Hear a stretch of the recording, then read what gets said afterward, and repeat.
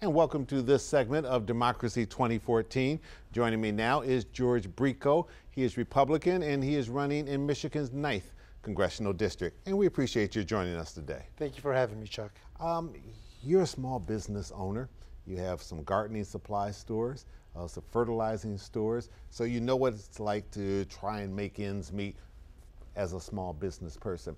We're always talking about creating jobs. From your vantage point, what is it that needs to be done in Michigan to make sure that we're creating the jobs to have a good economy and make sure as many people as possible are employed? We need to revisit our restrictions on small business. We have too much bureaucracy in creating a business. It seems as if big corporations have the advantage on the small business owner, and I believe that that is what's putting the burden and the stress on the small business owner, such as myself. All right. And if you're elected by the voters of the 9th Congressional District to go to Washington, what kind of message will you send in the halls of Congress to relate to business?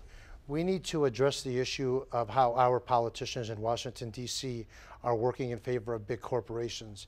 It's putting a major stress on small business owners.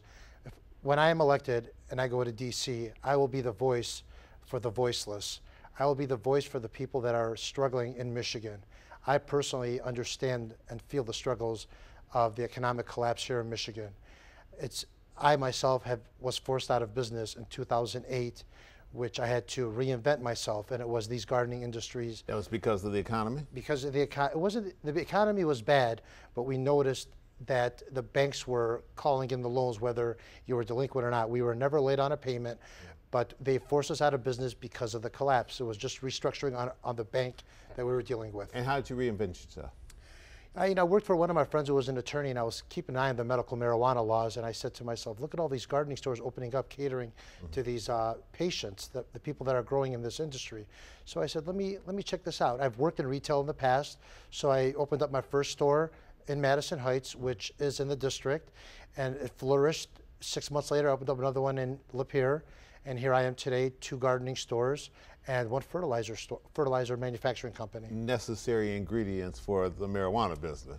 Well, yeah, you need the tools to build the house. So that's one way of putting it. You have to come to you can come to my establishment, and obviously, if you needed soil, fertilizers, you would come to our place and we'll take care of you. One other point, given that business, how concerned are you that this could actually be contributing to Michigan and America's drug wars? The drug laws are unconstitutional. Nowhere in the Constitution does it designate. The 10th Amendment protects, it states clearly that the government has no say-so in prohibition. That being said, we see who the drug laws affect. They affect minorities and the poor. If we keep the course that we are going now, we're running into a brick wall. We see many people that are less fortunate that are affected by the drug laws. So it's time to legalize marijuana? It's time to address the issue of marijuana. All right, roads, that's something that Michiganders complain about all the time. If you go to Congress, we're a donor state, what will you do, what can you do to be able to make sure that we get the money needed to fix our roads? I'm a businessman. We need to address the issue of spending here in Washington, D.C. Every 3 seconds, our deficit goes up $150,000. That's a lot of money. Before we address the issue of roads, we need to address the issue of careless spending and wasteless spending. Washington, D.C. is broken. For the past 30 years, our deficit has increased $17 trillion. That being said, before we look at bringing money back, we need to make cuts, and then we'll address the issue of where to spend. Quick final question. You're Chaldean by descent.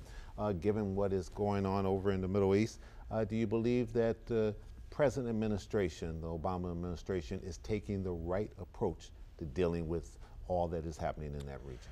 Our foreign policy is broken. We mingle in other countries' businesses that we have no business being in.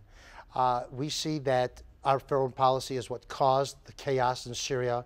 We need to stop funding these terrorists overseas, and I think the issue of us dealing with this issue is addressing our foreign policy. All right, George Brikho, thank you so much for coming in and sharing Democracy 2014 with us today. Good luck on the campaign trail. Thank you, Chuck, for the opportunity. And that's this segment of Democracy 2014. George Brikho, Republican, Michigan's 9th Congressional District.